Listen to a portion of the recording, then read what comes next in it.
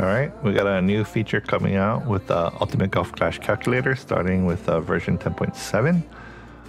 The new feature is a slider chart converter.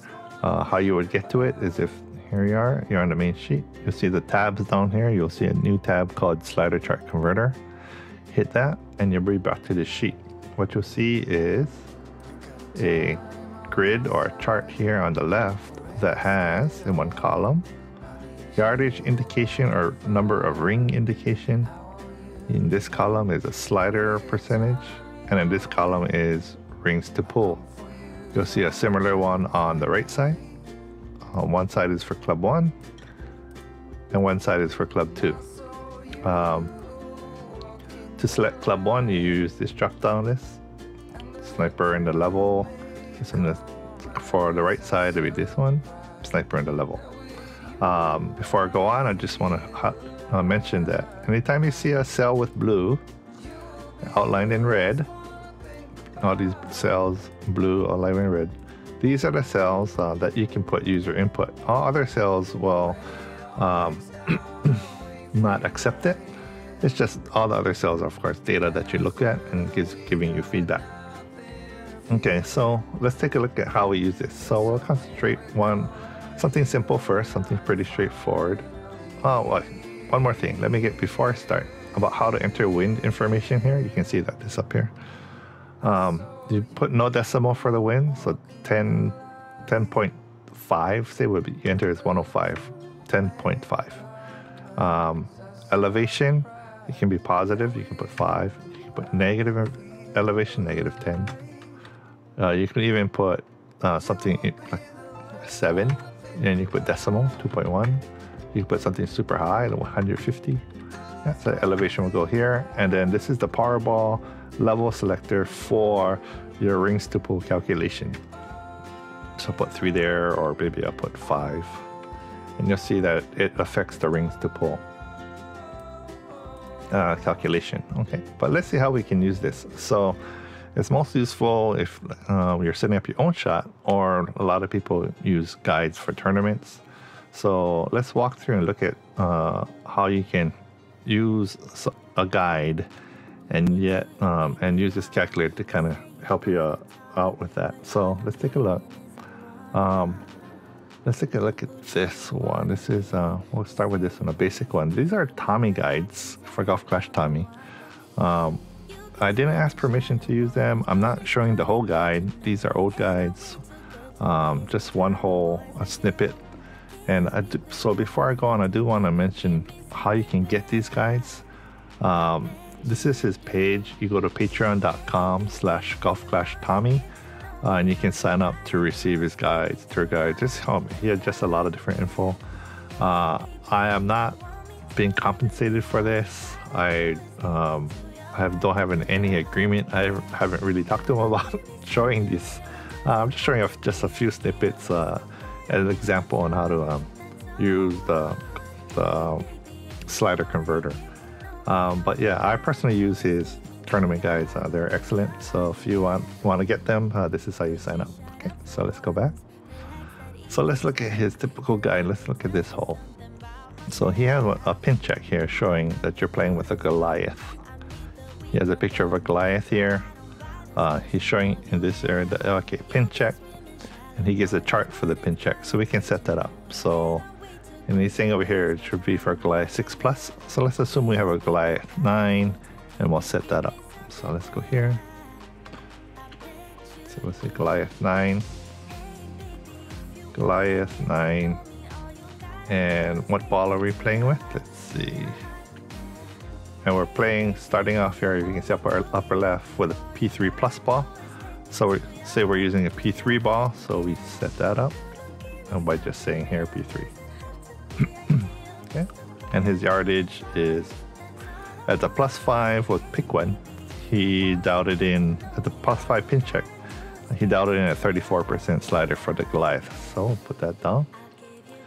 +5 will be 34%. All right. Just to confirm that. +5, 34. Okay. But we also noticed that he has information to use for your rings to pull for the wind calculation, and it's down here. he's saying to use P3 numbers at 0% elevation. So we use that. We can use that information. We'll put it up here. For the wind calculation will be P3 numbers, and we need 0% elevation. Okay, so we have it all set. We have the ring indications for a power 3 ball for Goliath on the left. Appropriate slider percentage here. And based on the input we did for the wind, we have the proper rings to pull. And what's nice about this chart is that you can see here, if you go below your 0 yard mark percentage, it tells you that per number of rings short of your 0 plus 0 yard indication, it makes the calculation to what the calculator does. Let's say we're 7 rings short. The calculator knows how many yards per ring minus 7 rings is, calculates that yardage, translates that into a slider percentage, and gives you the appropriate rings to pull. Same thing on if you're hit a short drive and now, oh man, I'm +9, I can't quite get there. I'm like 3 rings. I need 3 rings more to get to the landing spot that he says to get to. Well, the calculator will figure that out for you because it knows the yardage size per ring, calculates that, adds that into the yardage to give you the correct slider percentage, and then of course the correct rings to pull. Okay, let's look at another one. So let's go to the next one. Okay, we see this one, it's a landing position. So it's a landing position, looks like he's using a Sniper 10, yeah, sniper, using a Sniper 10, or just a sniper in general, but the picture showing Sniper 10, landing position check, and then we got a look, what ball he's using, P3 ball.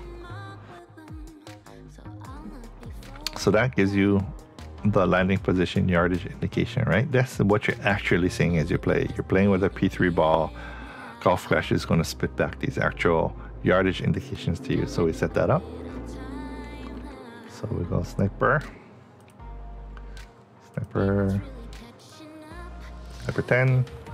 Okay, yeah, we're set up at P3.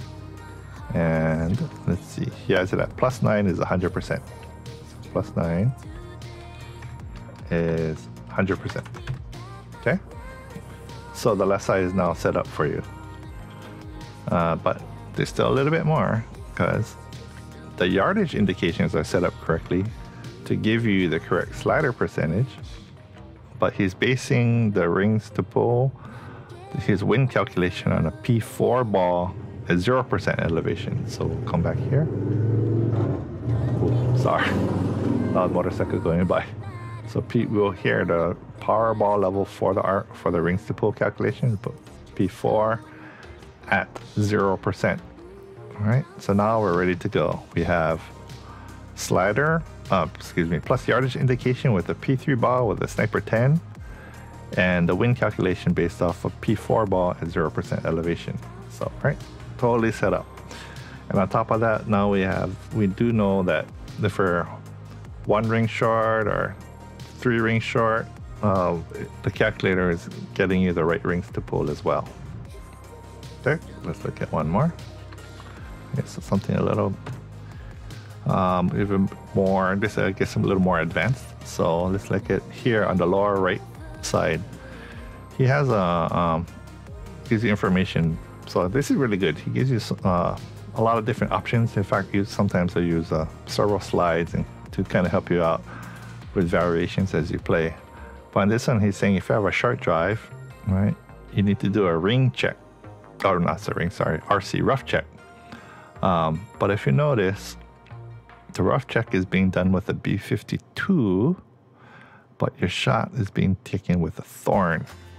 So the ring checks are coming from a B52, but the slider percentages need to be for the thorn. So we can set that up. So let's see what ball we're using. We're using a P5 ball. If you look up to the upper left, well, he shows a P3 ball here, but I must have covered the info because this is must be only for spin information. No spin, he's trying to highlight. Okay, so P5 ball with thorn, excuse me, P5 ball with the B52, and we need to get Thorn slider information, right? So let's go see how we do that. Okay. So we need to set up for the slider information Thorn.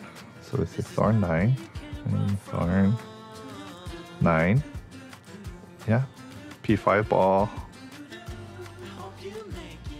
But then we come up here, we see we can use a reference club. So we'll use that. So the reference club we'll use is a B52. We'll choose a 7. And now we say yes, right? That we're using the B52 as the reference club. Let's see. So at the B52 reference with a P5 ball, the +7 should be a 70% slider Thorn. So we'll do that. Put that in. So 7 should, was that right? I lost myself. Okay, 7 is 70%. Okay, and that's it. So now this is set up, except now let's look at the wind, how he deals with the wind. With a wind, you need a P4 ball at 20% elevation. So go there. P4 ball, already have P4 selected, 20% elevation.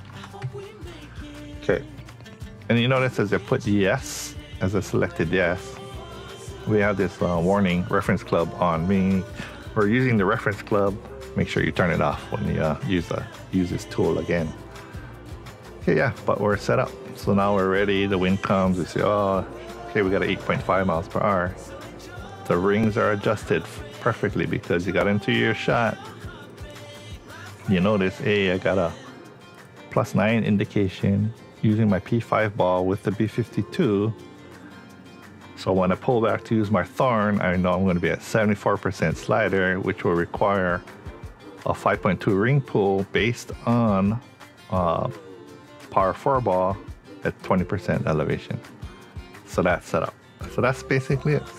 And yeah, this calculator, this converter can do one more thing, very useful. Besides this, is that it can convert one slider chart into another club slider chart. So that's why we have two sides, one on the left and one on the right. So let's take a look at that. So let's say, let's go with Sniper 10. So Sniper 10, and say I was going with a Sniper 8. And I'm using the same thing. So that Sniper 10, Powerball 3, and 7 yards, they say it's down in at 70%. But I don't have a Sniper 10. I only have a Sniper 8. Well, the calculator was showing you that, well, the equivalent is that you're going to be beyond your max. It's going to be one ring past max. You utilize your 84% slider, and the rings to pull is 10 rings to pull. So you know you'd be in a little bit of trouble, but maybe it's offset somewhere, right? It might be a pin check. You don't. So it's still, you can use your Sniper 8. You just know how to convert it and use it. If this was a little less, like maybe 40% or something. Oh, sorry, not that one. Sorry, 70. If this is less, like maybe a 2-yard pin check, then it falls within the range of the Sniper 8. You see that at the 2-yard mark, if you're using a Sniper 8, it's going to be an 8-yard mark, and gives you the slider, but you don't just info for you, and then it tells you the correct rings to pull, which is 10, which should be the same. So super useful, very flexible to use this tool. You can even use it when you have a reference club as well. But that's it. New feature for the Ultimate Golf Crasher, Ultimate Golf Clash Calculator, version 10.7, and it's the slider chart converter. All right, thanks.